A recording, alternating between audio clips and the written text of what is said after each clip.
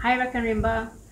To celebrate World Biodiversity Day, we want to take you on a journey over the next 3 days to explore how biodiversity defines Malaysia through our Biodiversity Series classroom. Today, we're talking about getting to know flora and fauna of Malaysia, and over the next 3 episodes, you will be making different parts of a diorama which we will assemble on the last day. What is biodiversity? Biodiversity means the variety of plant and animal life or biology in the world or in a particular habitat. It is a combination of the words biological and diversity. A high level of biodiversity is considered to be important and desirable. So why is biodiversity desirable? A large collection of biological specimens boosts ecosystem productivity, where each species, no matter how small, have an important role to play in the web of life. A large and connected area that houses this collection of biodiversity is also important in order to ensure the resilience and sustainability of these species. For example, a large number of plant species mean a greater variety of plants to eat. Greater species diversity and species population ensures natural sustainability for all life forms. Imagine huge elephants with big appetites that spend around 12 to 18 hours a day feeding, would be able to eat many different plants and are able to roam a vast area of vegetation. With a greater species of plant diversity to eat and a large area for them to roam, it allows the previous plants eaten by these elephants to recover and grow back. The different plants also provide them with different vitamins and minerals to grow, stay strong and healthy. Food availability and variety is very important for a healthy animal population, kind of like us when our mom tells us to eat our veggies, rice and meat. Malaysia is a mega diverse country.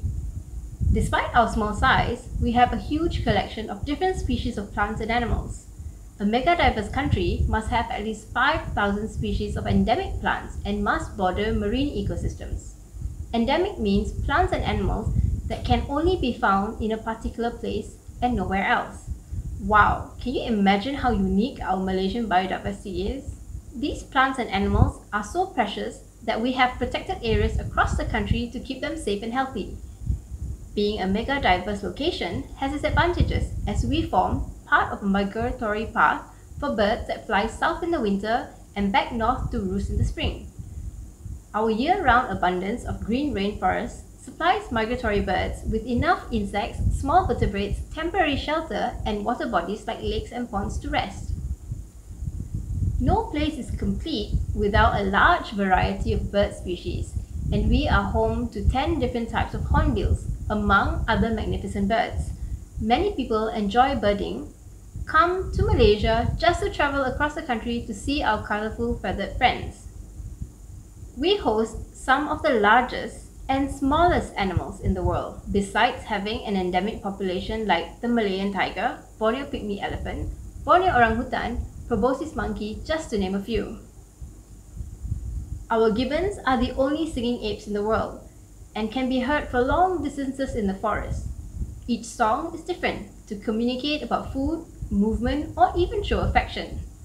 Our rainforest branches are exciting places too, with sun bears, clouded leopards, tree frogs, pangolins, and kelugos, each adapted to their habitat.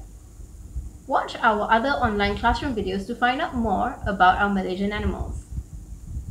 Animals are not just consumers in their habitat. They also contribute towards ecosystem services like spreading fertilizer in the form of poop. Invertebrate organisms, sometimes called detritivores, which include earthworms, termites, and millipedes, help decompose dead animals and fallen trees. Carnivores, preying on other animals, balance populations, and herbivores, browsing shrubs to clear the overgrowth and spread seeds from the fruits that they eat. This is how fruiting plants move from one area to the next in a poop seed bomb.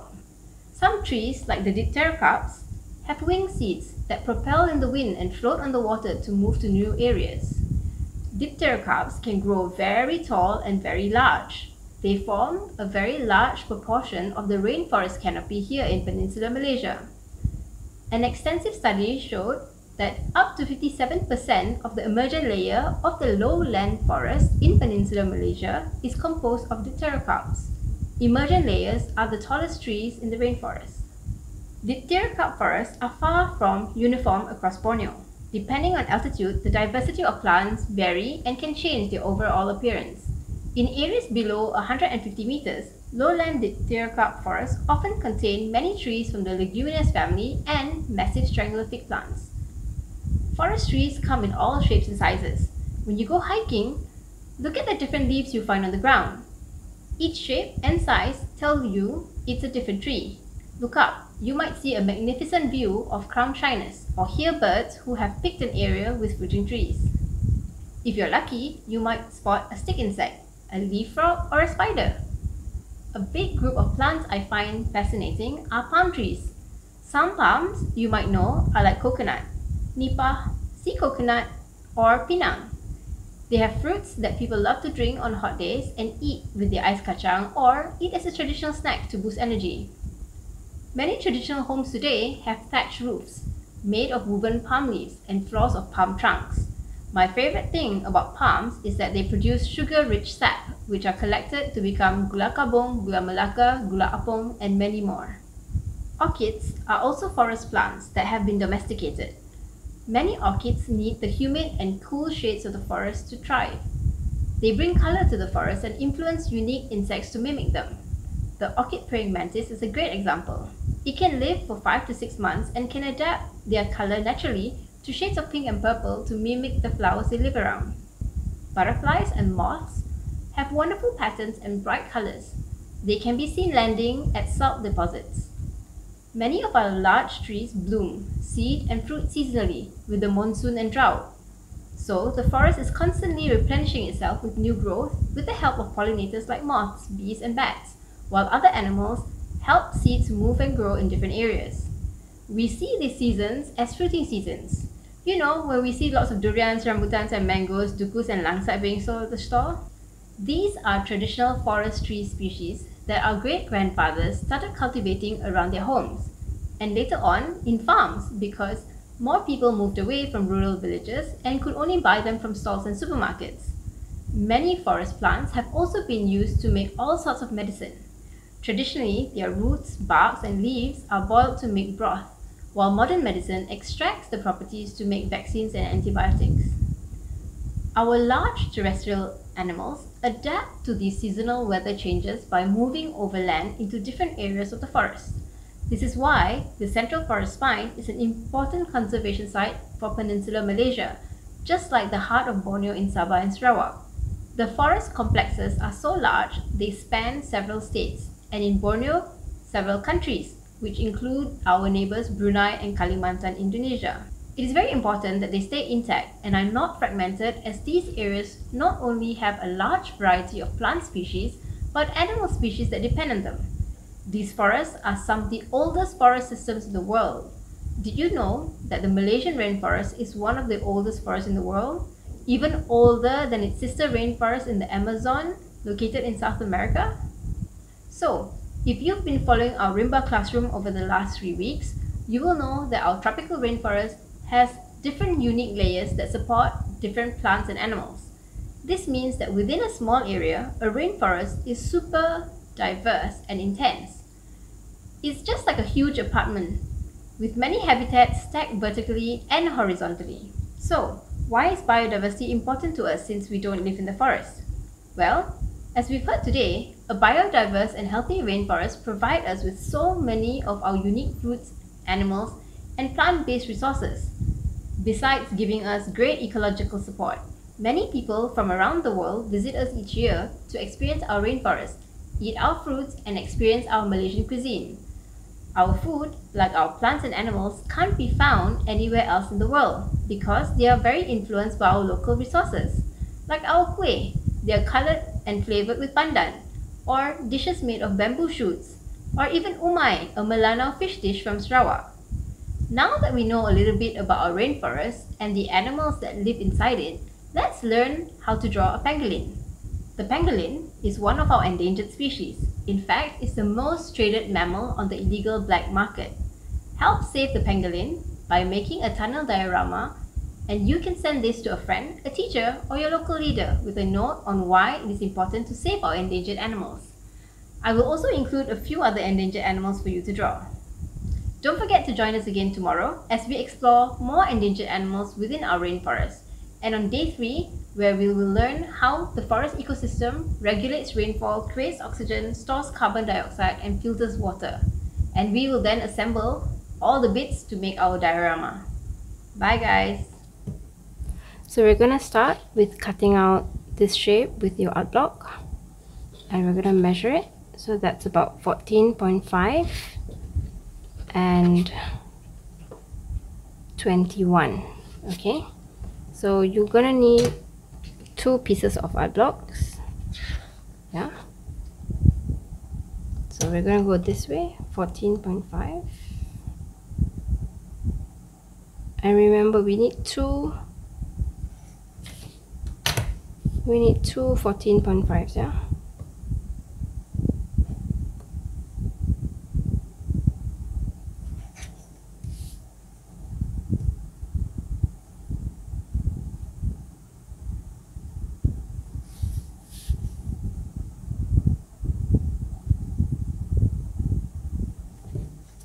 So I'm just going to draw this one first.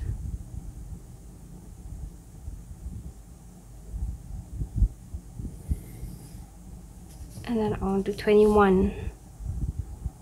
Right? Sorry, so 21 will be this way.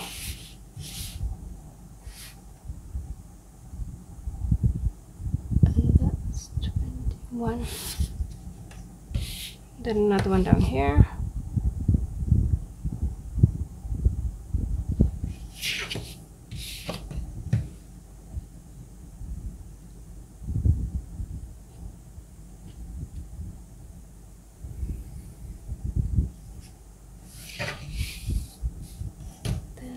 Do this line here. Okay, I'm gonna use a blade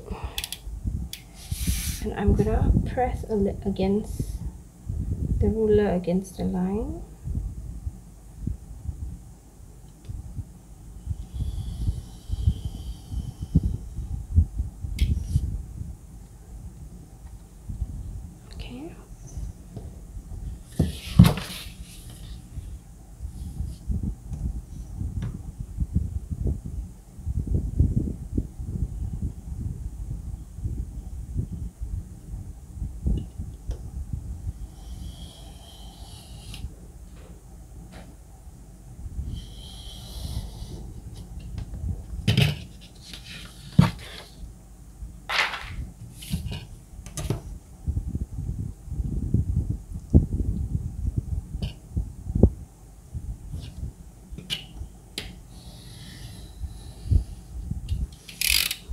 Okay, so if you realize I made a bit of a uneven cut here, so I'm gonna mark these corners, the side and the side. It's okay, I can still use that. It's just a small thing. I'm gonna cut my art block out.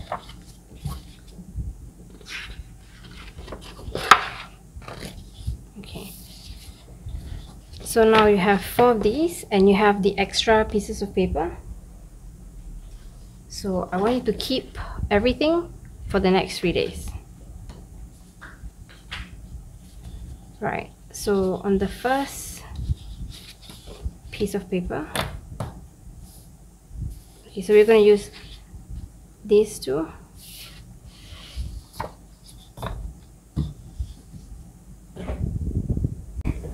Okay, so we're going to draw the pangolin. So what I'm going to do is I'm going to draw a general shape. I think I'm going to do the face head and I'm going to make a long tail. Then I'm going to, okay, give that. Maybe I'll draw this one as well. So now, my pangolin.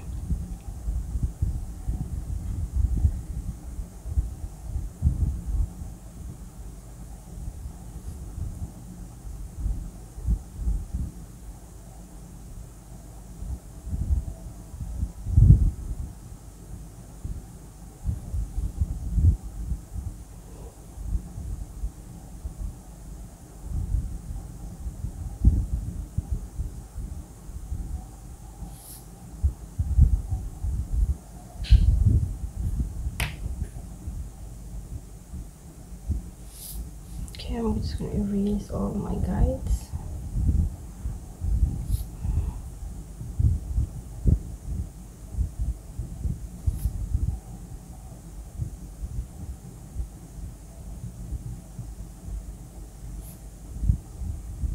Okay.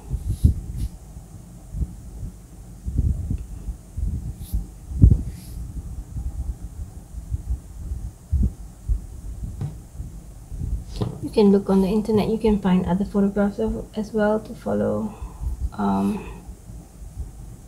Yeah.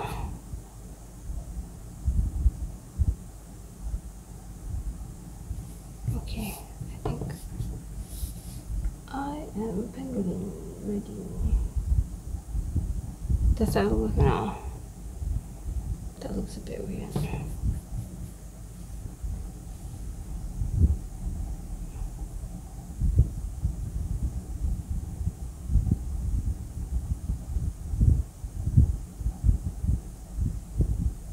It's too far back.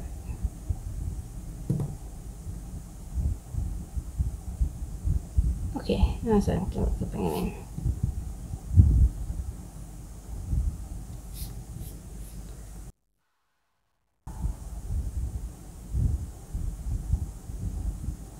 Okay, so they have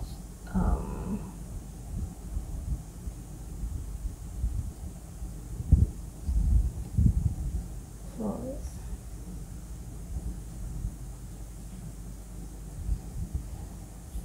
Okay, so now the pangolin's body has scales, can.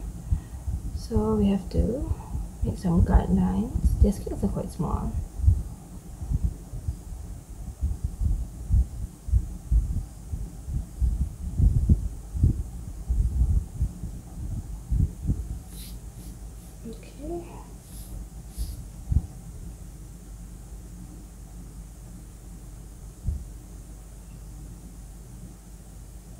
Okay, and their scales start from the top again.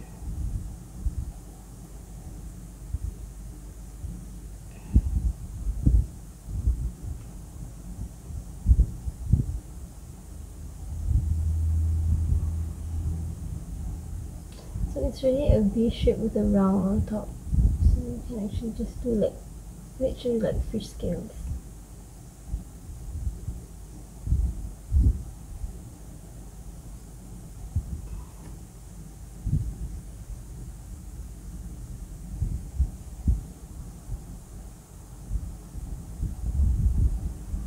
So their scales happen, are arranged in rows. So you want to keep it expanding in rows.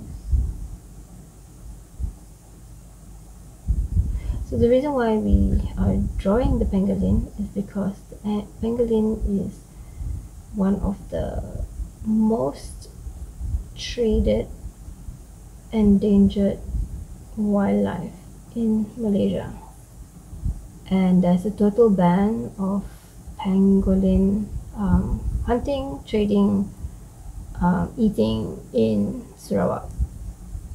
So yeah, that's how precious they are in our Malaysian forests.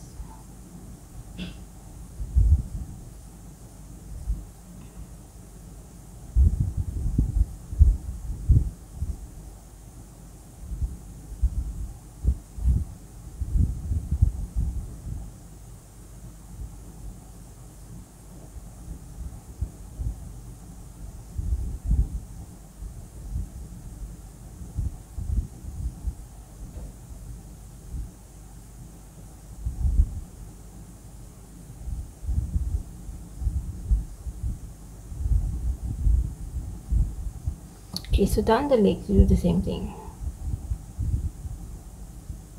because when they wrap around and they become a ball, they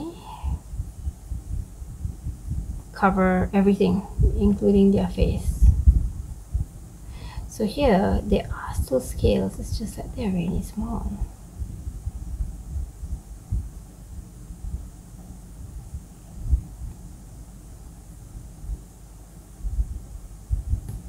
Okay, that's the pangolin.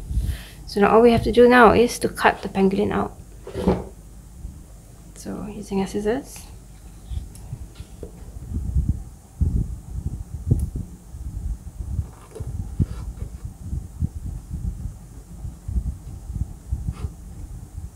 So if you heard our story from the Orang Asli Tales yesterday, we read a story about a pangolin, and how when this particular pangolin, when he hunts for ants, he acts dead by lying down next to an anthill. And so when he's lying down, he's so relaxed that he puts all his scales facing upwards, and the ants, thinking that he's dead, will come and get in between his scales.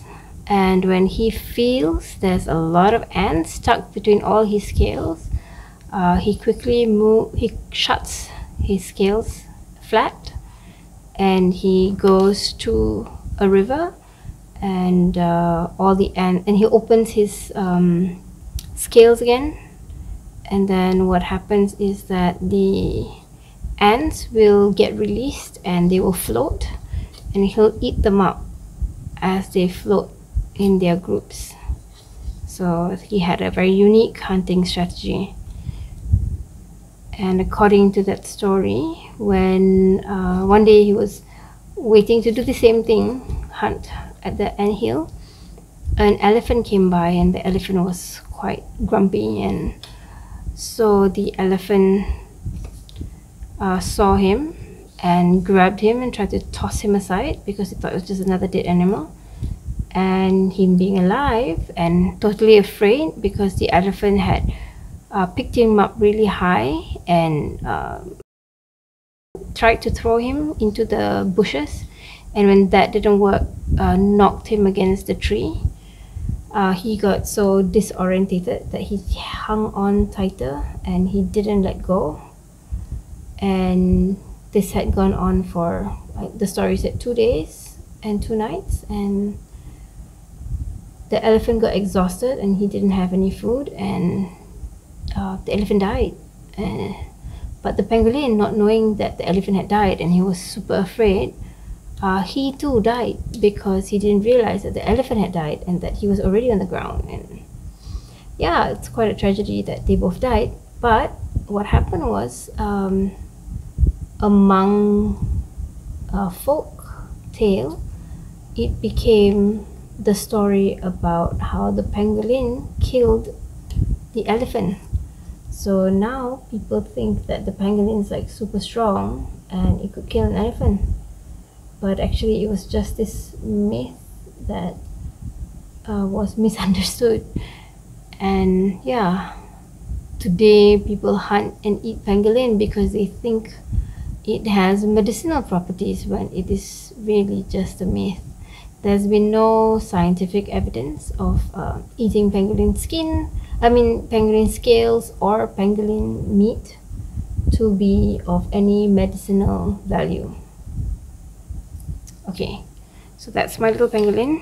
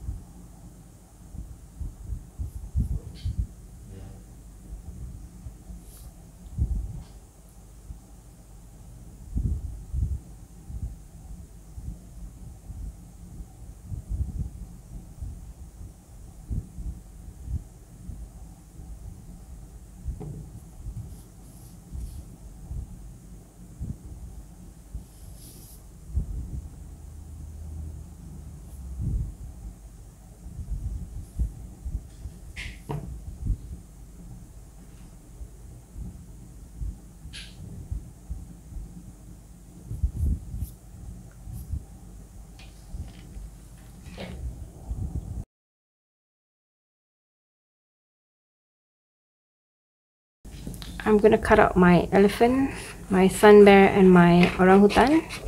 And tomorrow we will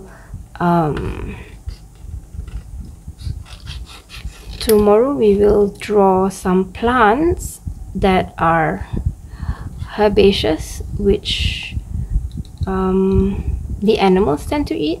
One of the plants will have some berries, which I know the siamangs love to eat. And the other plant is a carnivorous pitcher plant that eats insects. So tomorrow, if you join us again, you will be able to learn how to draw those two plants, and maybe that will improve the way you see different plants when you go into the forest or into an area with a lot of trees. So I'm just gonna cut out my elephant as close to the body as we can, and I will show you how big I've drawn this on the ruler. So tomorrow when you are drawing your plants, you have a gauge of how big to draw all the different parts of the plants. Okay, so cutting it out today is important for tomorrow, and it will help us work a lot faster when we get to the third day, when we are drawing the background.